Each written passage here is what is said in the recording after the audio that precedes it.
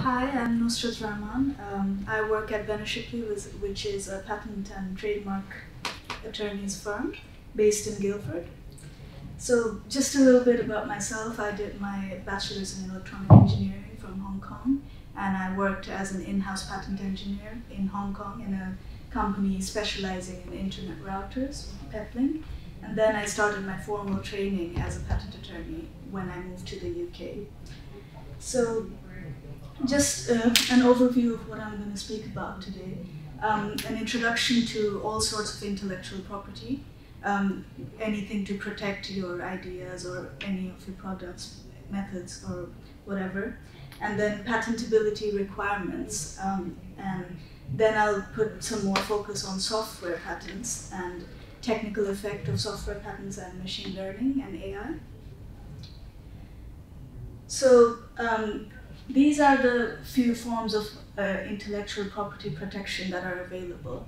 So the first one is copyrights, which protects the expression of an idea, not the idea itself. So it will protect, for example, literary works, dramatic works, musical and artistic works. And so it does fall software does fall within copyright protection because it's sort of a literary work. And then there is know-how or trade secrets, which is confidential information or specific skills that you acquired while working in a particular area. So for example, the Coca-Cola recipe is a trade secret.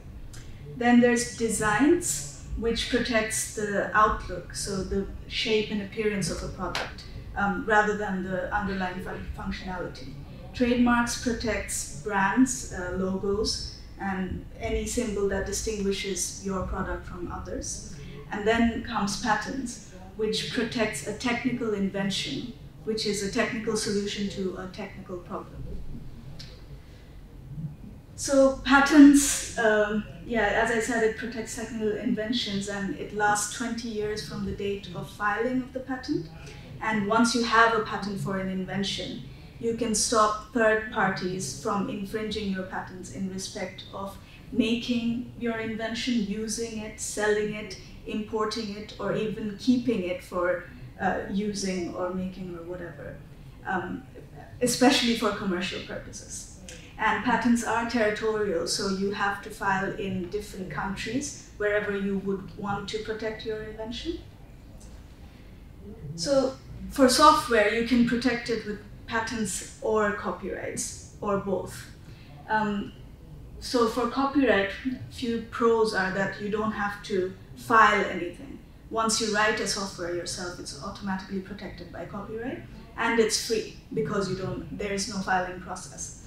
But the disadvantages of copyright protection is that you need to prove that someone copied your code in order to prove infringement. So if they come up with a similar code doing the same function, but they did not copy yours, they would not be infringing your code. And therefore the protection is very narrow. So since it's only protecting the expression of your idea, it won't protect the idea itself. So if someone else's code does exactly the same thing, but it's not written in the same way, it won't be infringing your product or your software. And you also need to prove ownership to be able to sue someone. So you need to prove that you're the first one to write your own code. And if you don't have proper documentation recording that thing, you won't be able to prove that you own the code, even if someone copies it. And then you can protect your software with patents, which, so the pros is that you can protect any software that performs a similar function. So anyone writing any code, regardless of whether they copied it or not, if it does the same function, you can stop them from doing it if you have a patent. They don't have to copy it. They're still infringing your software, even if they don't copy it and come up with it themselves. And then there's some tax relief. So tax relief is basically if any revenues you're making from your patented products, the tax you have to pay on it is a little less than unpatented products. But the disadvantages of patents are that It can take years for a patent to be granted because the examination process, once you file it, it takes a few years to be granted because the examining process is very long. And since you have to file in each country separately, it can be expensive. And you must disclose the invention to the public in the sense once you file it, it will definitely automatically be published after 18 months. So you can't keep it a secret. So the requirements for getting a granted patent. Number one, it has to be novel, so it has to be new. It can't be disclosed before your filing date by you or anyone else. It has to be inventive, so it can't be obvious, and obviousness is determined in various ways, like if 2 or more documents can be combined to come up with your invention. If a skilled person can come up with your invention with the knowledge they already have, like common general knowledge, then your invention won't be patentable. So it's considered non-inventive. And then there's this issue of technicality. So your invention has to be technical, a technical solution to a technical problem, which might be the most common problem that we see with software patents, which I'll talk about more. And then there are some exclusions to patentability.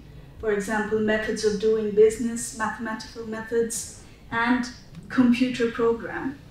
But it's not as simple as it sounds. So this is the exact section of the UK patent law, which says that a program for a computer might be excluded from patentability. But there is a caveat, and others include the discovery or scientific theory, literary, dramatic, musical, or artistic works, or any mental act, scheme, rule, business methods, presentation of information, and computer program is listed within it. But then there is a caveat that it says that these are only excluded to the extent that the patent relates to that thing as such. So what does as such mean? This is a very important caveat, and often people miss it, and therefore there is a misconception that software can't be patented. It can be patented. So as such means that a new idea that would otherwise be excluded from patentability, for example, if it's a business method or artistic work or presentation of information, it doesn't automatically become patentable just because you're applying it in software. And it also means that if it is otherwise patentable, for example, if it's a technical thing, then it doesn't become non-patentable just because it's applied in software. So for example, this is a view from the UK Patent Office that, so if your software is providing an improved control for a car braking system, it's probably likely to be patentable just because it's technical. But if your software is providing an improved accounting system, that counts as a business method. And just because you're coding it doesn't make it technical. So that's basically the view. So what does this technical effect mean? So these are some examples of things that are considered to be more technical, like image processing, controlling hardware, improved memory, reduction in bandwidth, and so as long as it has a physical effect in the real world, for example, even data communication, you're sending something, receiving something, so those are considered to be technical. And some things that are less technical is presentation of information. That does cover graphical user interfaces. Just because your website looks nice doesn't mean it's inventive, for example. Financial methods, accounting methods and things like that, administrative methods, mathematical methods, aspects relating to subjective matters of perception. So if it's only the invention is that it provides a specific perception to a user's mind, it does not make it technical. And then business methods or games, steps or rules of a game. These are less technical. So basically, why is technicality important? These are the steps that a patent examiner would go through when they see whether your application should be granted or not. You need to have an inventive step, and novel features, so the new features, are considered each one by one. And they see whether the new features, whether they have technical effect or not. So if they don't have technical effect, then they'll just outright ignore it.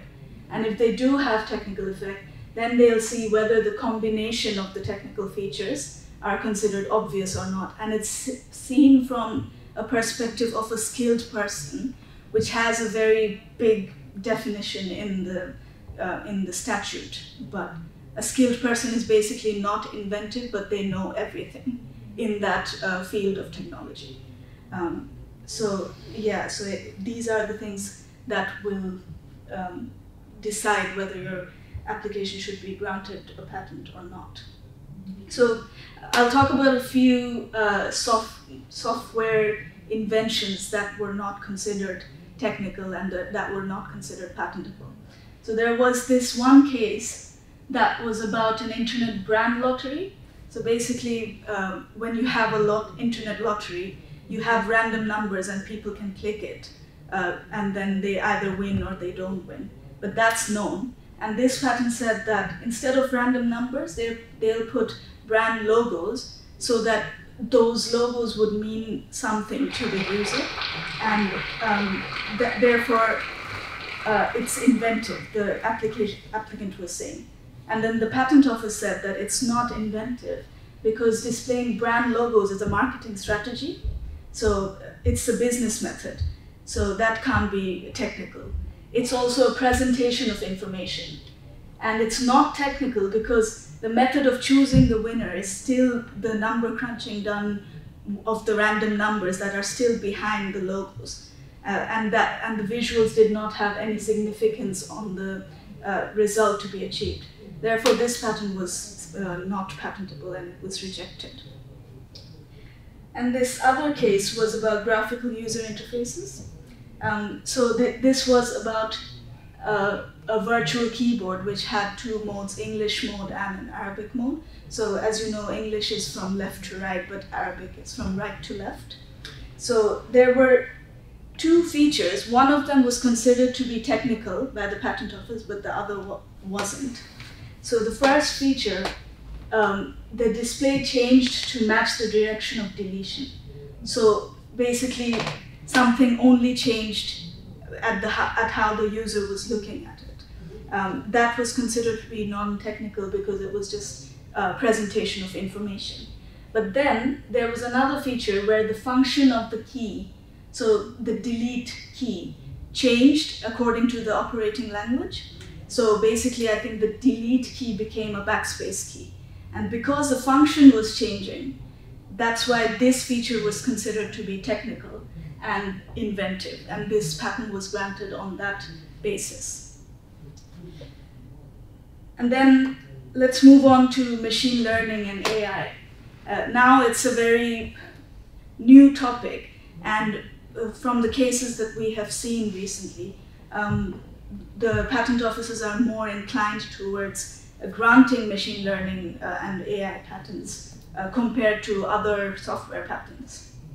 So these features, machine learning features, are considered to be technical if, number one, it is applied to a specific field of technology, or it's adapted to a specific technical implementation. So for example, it's like working on the core AI. So examples of good technical applications include image, audio, or video processing, speech recognition, encryption, decryption, and application or like classification algorithms.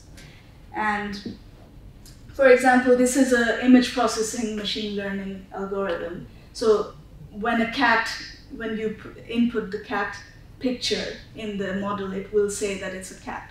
And this was considered technical.